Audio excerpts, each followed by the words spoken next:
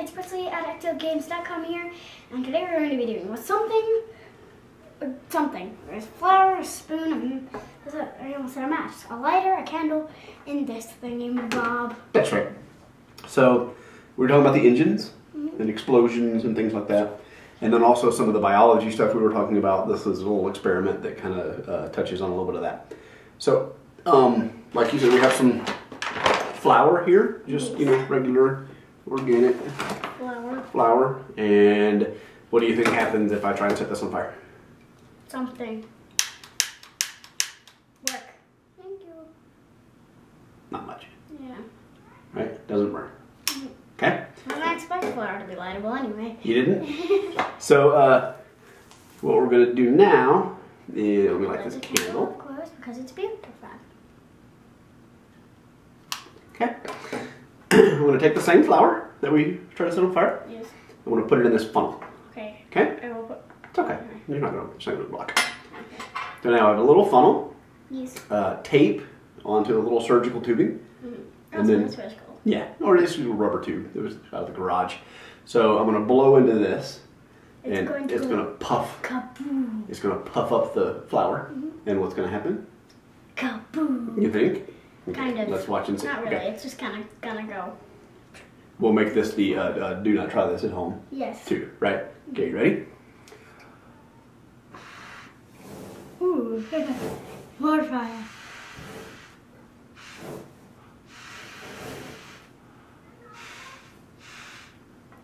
So, my hardcore math book. Right, one more. Right.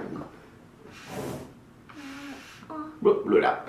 So that was the exact same flour that we tried to set on fire in the spoon, and it wouldn't burn. But what happened when I blew it through the funnel? It burned. Why? Why do you think it burned when I did it that way instead of not when you put it down? I don't know. It's interesting, huh? So what it has to do, I know, we'll clean it up. What it has to do with biology is, I was just going to see if you remember this. When there's something in your body whose job is to absorb stuff, like absorb nutrients or things like that, what did Hank Green say was the most important thing about that part of your body that it needed to have? Like your lungs, where you're absorbing air, or absorbing oxygen and putting it into your blood, or your intestines, where you're taking the nutrients out of food and stuff.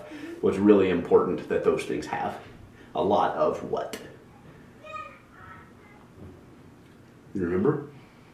Like they have the little cilia and stuff. Yeah. They have because it increases what?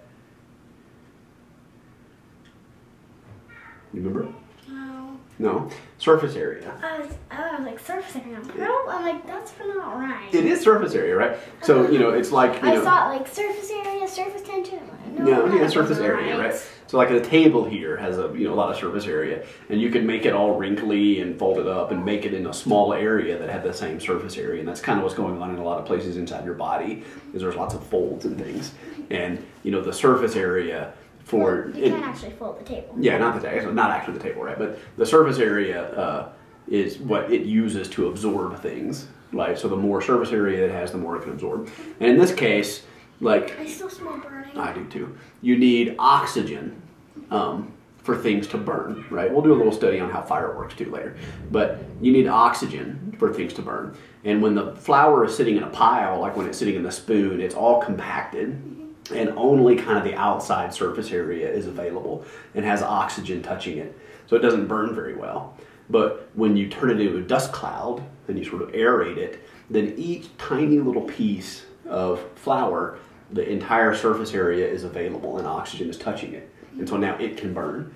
And the one next to it can burn, and the one next to it can burn, and all of those little bitty molecules of flour can burn. So why would I show you this? The flour mixing with air and making a mist and having like a violent reaction. Number one, because we're studying explosions right now. We're studying explosions in general. Well, no. So where specifically are we studying explosions? Where we've talked about some like an air-fuel mixture being kind of explosive. Engines. In an engine, right? I want to do this again. So this is the same thing that's happening in the engine. That the air is coming through and it's mixing with the gasoline, and it's making a fine mist of gasoline, not flour, right? It's gas in this case, but it's making a fine mist of air and gas so that there's a lot of surface area for the flame to catch into. What happens again? And then it does that. Yeah. Demonstrate what happens. You want to try and blow through it? Okay. Hey. Wait till I get it lit. And lean back, please. Here, let me get you some more. Okay. There's like no flour in here. Put all of it in there. Okay. Oh. Try again. You did it. Good job. So that happens. And this was the piston back. This was just a little experiment to show you how in the carburetor, in the lawnmower engine that we're working on, in the carburetor, the air and gasoline mix together and make kind of a fine mist like this. And then what's happening here is that it's not contained, so it just kind of, you know, it kind of flares out, right? Yeah. But if you took that same thing and you compressed it into a tight little ball and held it, kaboom. when you did that, it would go kaboom, right? Because like you see when it wouldn't go kaboom if it's in a spoon though. No. But like here, when it flares out, it goes and it takes up a lot more space, right? It gets bigger as it gets hotter, right?